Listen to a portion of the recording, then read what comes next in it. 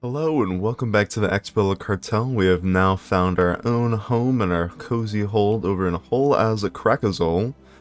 Really hard to say, but got it out of my mouth anyways. And let's get it going. We could even restore our hold right now. Is there any things I need to figure out here before I should do so? No construction costs or anything. Maybe something in here. Defense forces, no. Yeah, let's just repair this bad boy. And send out our colonists. Now we are going to have 2 provinces, and we're also bordering the stinky stolen gem over here, who's destroyed my will to live. And yeah, well, I don't want to do that. I do want to try and form the hold as soon as possible, so I can ally Rajnataga, and then maybe someone else, and also just at least try and get this from the command, even if it, you know, costs me my friend's life. We'll see, though. It's just gonna be a Dwarven Let's Play now, where we just have to pretty much wait and colonize. I'll take this tech first, at least. Also, I need to set this on Pioneers, so it goes a little bit quicker. Once we do have our hold repaired, we can get stability and some prestige, and then we can also, for 150 dip, get some more global settler increase. Oh my goodness. The discovery of the East has appeared to us, and it's looking pretty bad. The Oni have taken pretty much the northeast from the, forget what the tribal people were again? Not Mongolia, something like that. And it looks like the command is took out most of the Jia. They had to migrate south. And Byongfang is kind of getting demolished. They're attacking the Onis. And you know, you got Bavari, and the Rajah's actually standing up pretty well. And of course our old human friends in Rajnataga. They're doing really well. And they are a historical friend of ours. So we're definitely going to be able to get an alliance with them once we are able to. Also, we do have 18 Dwarven knowledge, so it's 18 free development. I'm also wondering, if we're deving for a institution, does that actually, that second development from the Dwarven knowledge, boost this up as well? I mean, at least in our part of the Serpent Spine, it's mostly just the goblins, so we could easily wipe them out. And just like that, with enough money and time, the restoration of Hul-az-Krakazol is finished. Towards a better tomorrow. So now, let me turn off the 5-speed, because all I'm doing is just colonizing. Let's see what we need to do here. I'm gonna create an emporium. I'm going to expand the infrastructure so it makes it easier to dev. I'm going to go do the dev policy, and we are actually going to wait 3 years now that I think about it. Yeah, I don't know why I was trying to get ready to build up there. I was just talking about getting to colonialism first. But we can get our hold repaired. Repairs here and there. We can make this ruined shelter look like a true Dwarven settlement. The Dwarf Fortress kind of beat. We can also clear the way. Also get some more settler increase. Also can take the next idea for offensive. Actually might just take the next one as well, because its siege ability is pretty great. And then we also get Blood and Steel for more morale of armies. Part of the generic adventurer ideas for the dwarves, I'm assuming. Not like the Scani adventures or anything. I don't really remember. Of course. Ashen Skies. Oh, I don't get demonetized for that. We are making 0 crowns per month, which is perfect. I never thought it would ever happen. But here we are. Yeah, let's speed this up again. I really wish I got in here, though. Because the only way to get here now is to go all the way around, and there's no way we're going to be able to do that.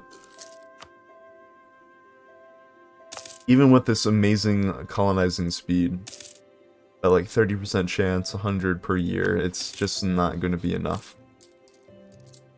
I kind of wish you could boost colonial maintenance to give you even more. Like countries that dump a ton of money into colonizing back in the day. But alas, EU4.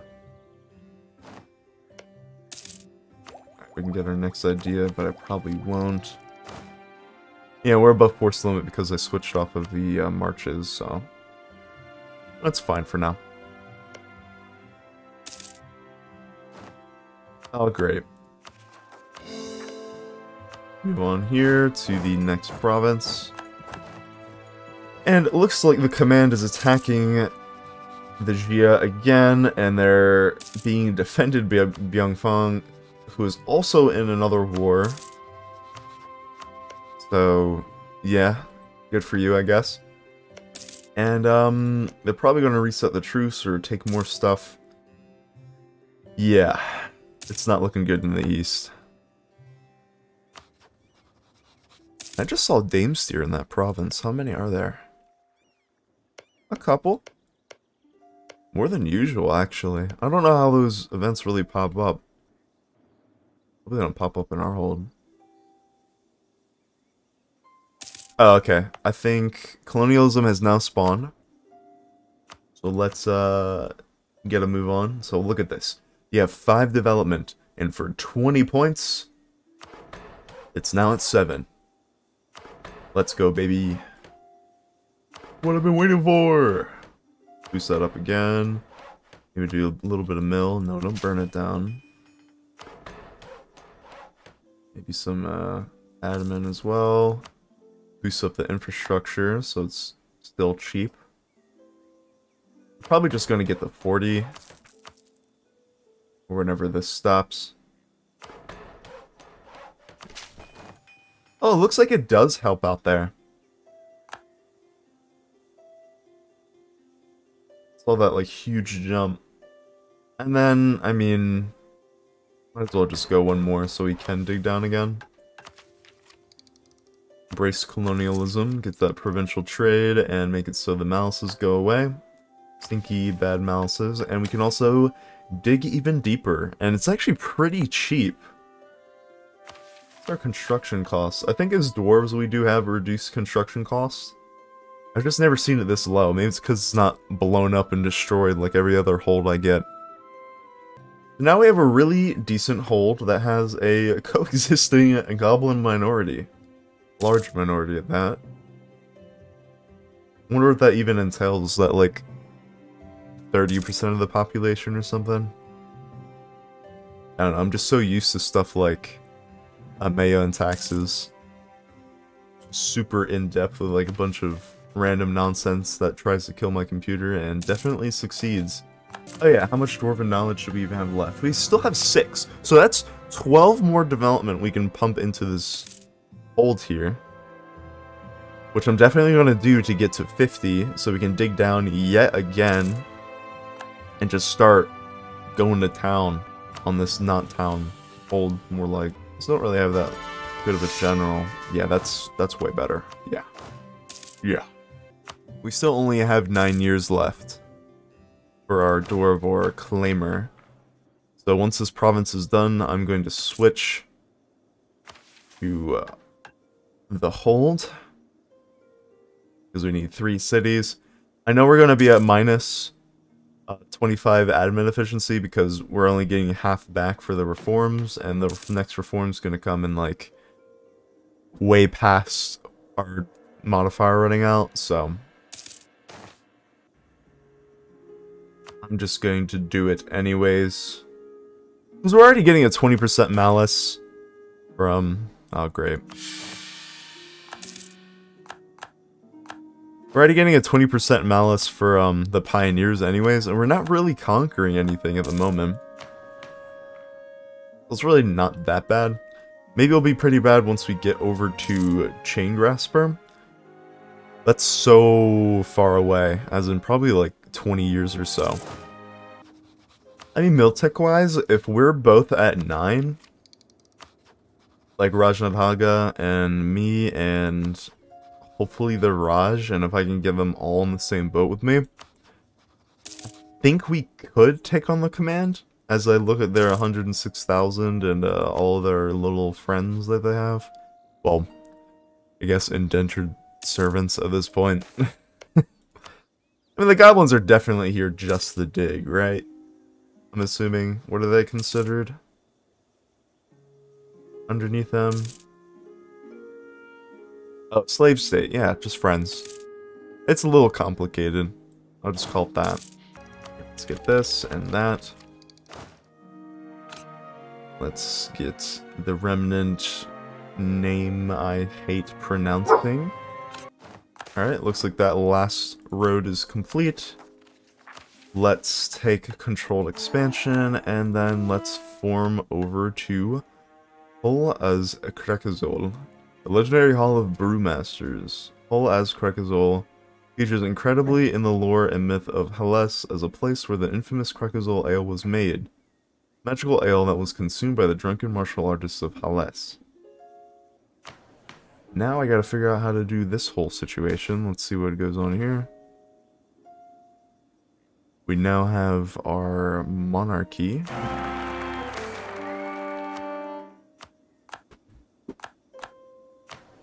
Let's get this all figured out real quick. That's that done and taken care of. Basically, I just went through, got all the decent privileges that I'm aware of. So all of the monarch point ones, the colonial charters. Wow, that sucks to see that. Come on, man. Dude, even chain graspers are growing over here. Are you serious right now? Yeah, we do have pretty bad admin efficiency, but it's just what it's gotta be for now. I don't know why I'm just sitting on my hands here. Not getting this. Yeah, we did trade off a bit of a colonial growth, but we do have a more settler chance, which is always great. And of course, as Hul-az-Krakazol, we do have our own mission tree, and we can ally the Raj. So the first part of Hul-az-Krakazol's mission tree is to find the key, which we originally were missing because of our drunken stupor. When Hul-az-Krakazol was abandoned in the millennium that is now known as the last days of the Dwarven, our forefathers had to lock the doors to the Great Hold, so that our enemies wouldn't spill over into Rahan. And centuries later, it is our honor, and nay our duty, to open the gates once more, and let Rahan bear witness to our revival. No longer will Hul-az-Krakazol be a desolate hold. There's only one problem, though. Where do we put that key again? So now we have to go over and do an expedition in our own hold. It definitely will be doing. Let's just get 5 men for that. Well, 5,000, but you know. Get that ready. Wish there was a way to expose ourselves to the Rahanis so we can get the Raj to acknowledge that we do exist. But it's gonna take a while. I don't know when the knowledge of ourselves spreads to them, really. But expedition menu, Hul-az-Krakazol, organize. So it's silver and short. It's like a different type of dwarf we know. Let's send 5,000 men. Probably won't need that much in the way of things. I mean, I don't even want to boost morale. Yeah, no, I think this will be completely fine. So I don't know if having more men reduces supplies faster or anything, like you would actually think, but who knows. Immediately got our wandering husks, where we have our innovative ideas, helping us in extracting poison when we can. There we go, some free morale immediately, some organization as well. We can start building here. I am going to build a temple because I did get an agenda for this so I could seize land after giving out a ton of privileges. And that will give us a free base tax here as well. I don't want to really dev at the moment because we did get hard diggable rock. So it is 20% more expensive, but it comes down to it, I'll do it anyways. We really can't get any other friends to help us out here. Oh yeah, and it seems like one of our main missions is to take Elmine. Awesome. At first I was just wanting this whole area because, you know, it makes sense. Especially this nice choking hole. A choke point up to the north. But yeah, it doesn't look like that's gonna happen anytime soon. It looks like the Raj is now at war. I mean, not at war anymore, jeez. I mean, he personally could just take on the command alone with his allies. Like, if he takes us, you know, Denijan Raj, Bavari, I mean, who else did I ally with, them in the past life? They were allied with Byung-Feng, but I'm assuming they just got dabbed on the entire time. I just need to get west as soon as possible.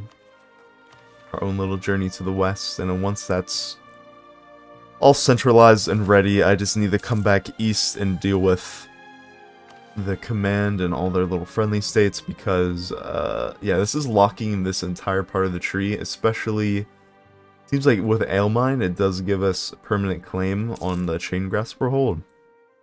And yeah, I'm losing out on a little bit of stuff, like, you know, permanent claims, lowered autonomies, free stability, you know, just not that crazy stuff. The adventurers just took land from me for, like, no reason at all. Well, damn. So yeah, I'm not gonna wait until printing press. And speaking of 1510, I'm pretty sure that's when our claimer buff goes away, so there's no real point in even trying to bother fighting the command right now. It's just not enough manpower. If I was already to here, like Meadrock, I would go in and burn down Ailmine and then maybe give away some of Rajan Haga's provinces to peace out, but that just seems like way too much just for so little land. It looks like we got a goblin summoner. Shouting and screaming, the scouts arrive at the camp and warn the others of the looming threat when the elemental already circles around the last corner, smashing dripstones and hurling boulders in its way. You can either fight it, try to find and kill a mage, or fall back. Just try and kill the mage, honestly. Great, it was a grave arrow with a swing of his wand. The whole cave. Ah, nice. I don't know if that was intentional or not. The whole cave will suddenly fill with elementals that ambush us from all sides, seemingly shifting out of the very walls. We were outnumbered, or at least overpowered. More soldiers and even more lowered morale. Hopefully this expedition will end soon, because as soon as that morale hits 0, it's kind of done. It's going to be so over. Get some more eyes in the dark. Are you serious? Let's leave it alone. Alright, good. You know, when it comes to weird, like, spirits in hallways and stuff, just leave it alone. Don't even bother. I don't know how you would even bother killing it, but there we go. The modifier's gone. That sucks so much. We're so much weaker now, but it's just what it's gotta be. I barely did anything with it as well, but everyone else in the Dwarvar is gonna be just as weak or even weaker than us, so. Alright, looks like our expedition has returned, and they have found the key. And then let's just send them back to our manpower pool. 230 coins, 76 at each power. We are going to go over our dip cap, so let's go and do this. Some dip costs. Sweet. Manpower pool. Also, in the next development, we'll be able to increase infrastructure. But now with that, we have found the key. And we also have something involving the lush lands of Rajan Haga, which has been our home for our people for ages. In a time of need, they have taken us in and offered us shelter, a service to our people that we shall never forget. The lands have become a second home to us, where we lived in peace and prosperity, but now, with our ancestral hold reclaimed, And the great doors open once more. It's time to approach our friends again, not to ask for something, but to offer something in return. Formalize this friendship and pledge ourselves as kin. So, we just lose 100 Diplo. Awesome. I'm assuming with one of the prerequisites being a rival, maybe it would switch their attitude towards us for the 100 Diplo, but nah, I just gave it to them for free. Actually, I didn't give them anything, I just threw it into the void. Awesome. And also, of course, as this hold, we need to start brewing. Every good adventure always starts in a tavern, so why should starting a nation be any different? The first tavern in Hul-az-Krakazol has its grand reopening, but we ran into a teensy tiny problem. We have no ale. No ale. Let's start from chapter 1 of how to build your ale house. Let me guess, it's ale. We did somehow start with wine, which is perfect. It seems like once we have a level 2 hold, which we do... Oh, hold on. A little bit of a orcish nonsense going on here. Level 2 hold, 15 production, which we definitely do, and then we need a workshop, which I'm building now, and then we can get a trade value modifier on our hold permanently. And knock out these orcs real quick. Well, peasants apparently. And perfect. Now we are getting our brewing going. Let's go check out that trade modifier. Oh, it's beautiful. Oh my goodness. Look at that. And I think with our brewery finally starting, I'm going to end this episode here. We've done a lot. We've formed our hold. We've started making our own ale. We're still trying to figure out what to do with the command, but that will come in due time. Thank you all for watching, and I hope you have a great day.